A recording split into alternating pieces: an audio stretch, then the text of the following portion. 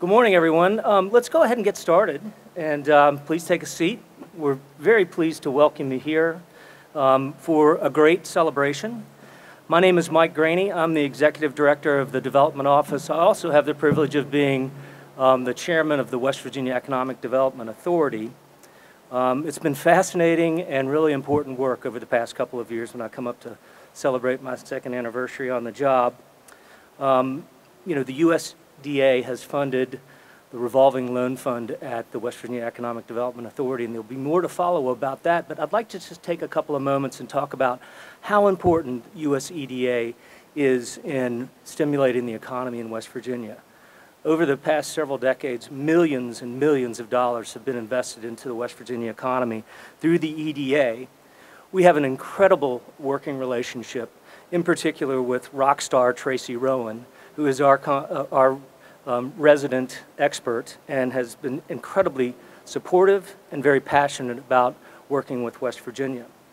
Often, we're developing sustainable economic development projects that we partner with. And frankly, these federal grants often are the last necessary piece to make these projects feasible.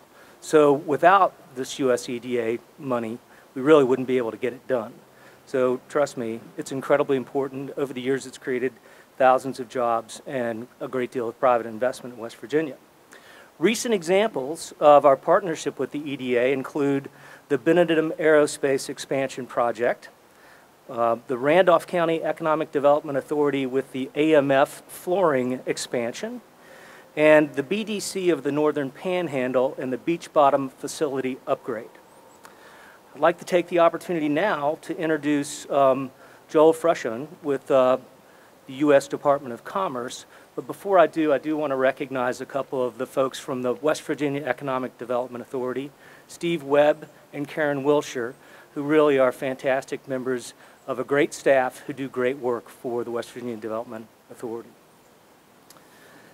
In May 2019, Joel Frushon was appointed to the U.S. Department of Commerce Economic Development Administration, the EDA, to serve as Director of the Office of External Affairs and Communications.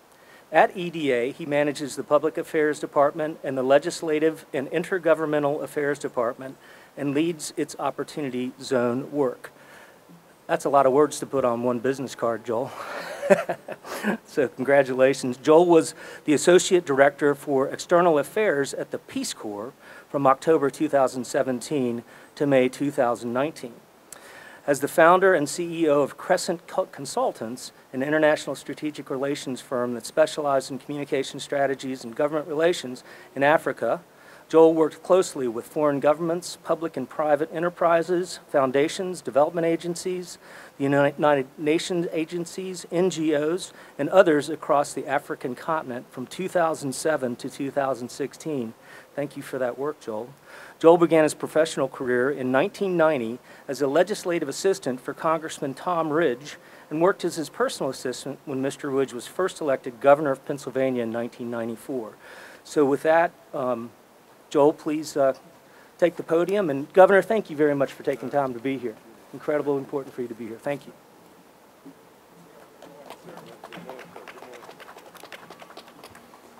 Well, Mike, thank you for that kind introduction. I really appreciate it.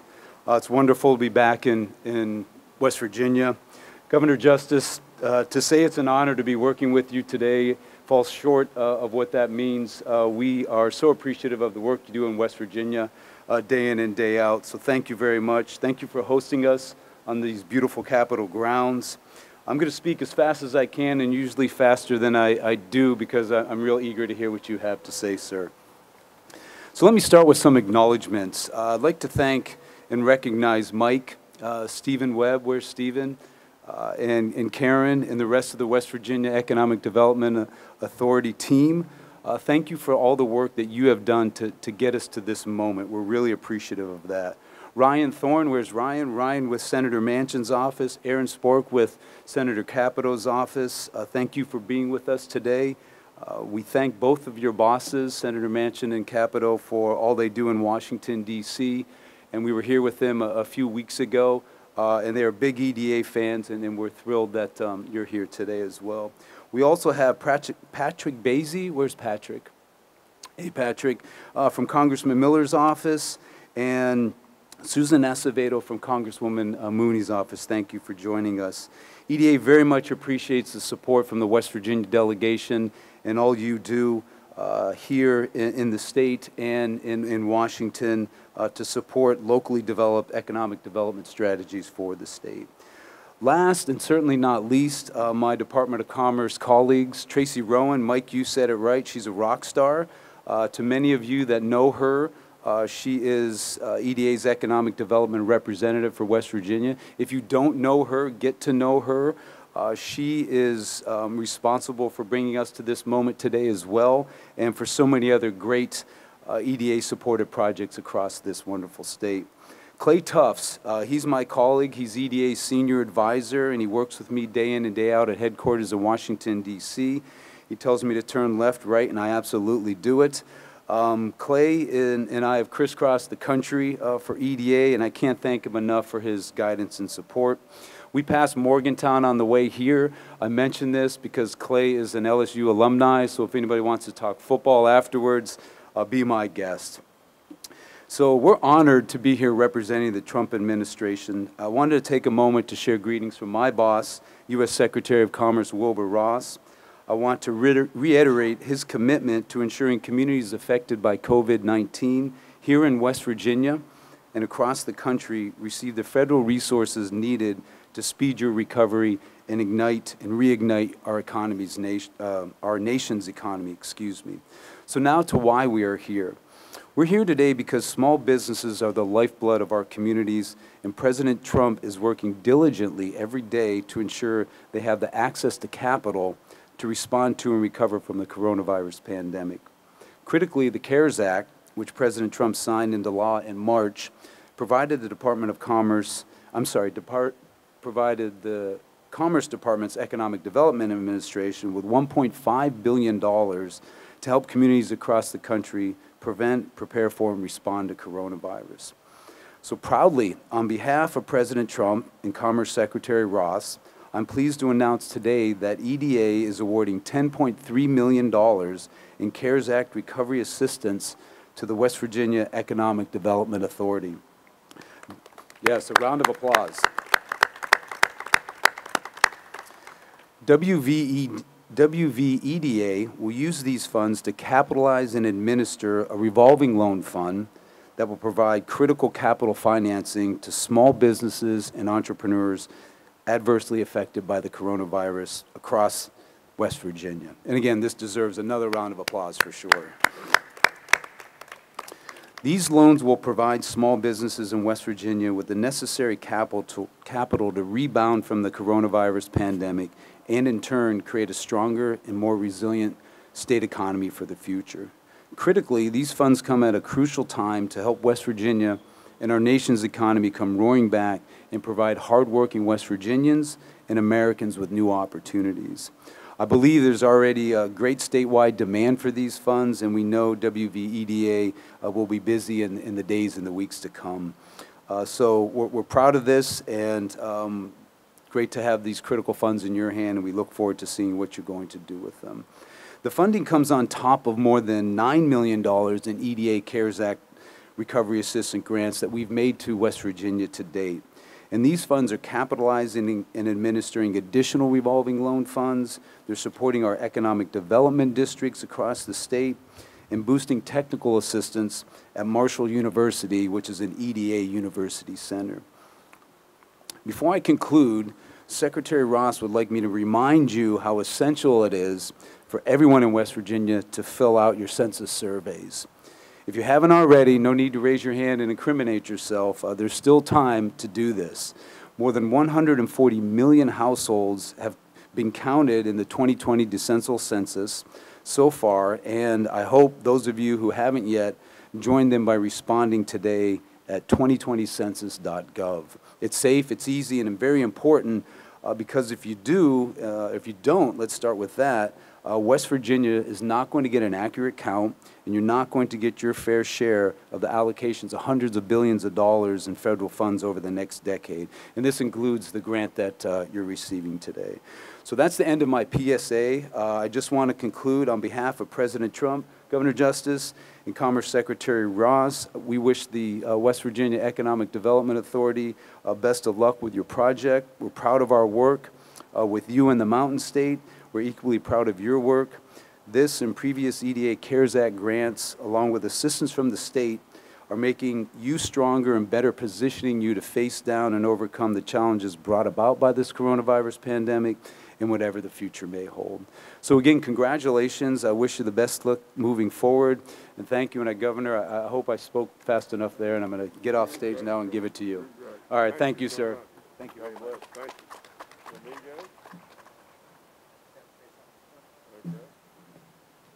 Joel, thank you very much. We very much appreciate this grant, and we very much appreciate the work that you're doing across the country. So I have a 2.5-page bio here that I can read to introduce the governor, but we all know the governor. We're proud of his work. We're very appreciative of his here. Governor, over to you. Okay. You see, I'm just going to sit right here and talk to you. Can y'all hear me? We're good? Okay. Thanks so much for all. Joel, Clay, Mike, Tracy, Stephen, Karen, thank y'all. Thank everybody for everything that everyone is doing. All these wonderful representatives that are here, all those that are on my team. You see, at the end of the day, West Virginia every day, and I don't know why, but, you know, but West Virginia, I don't know why, I mean that I'm developing some little allergy. I've never had an allergy in my life. But, you know, West Virginia has now become a diamond in the rough that everybody's missed. West Virginia's economy is roaring. I mean, that's all there is to it. You know, along the way, EDA, US EDA stepped up. You know, West Virginia EDA stepped up. And we have absolutely been fueling and helping our small businesses, and absolutely it's working.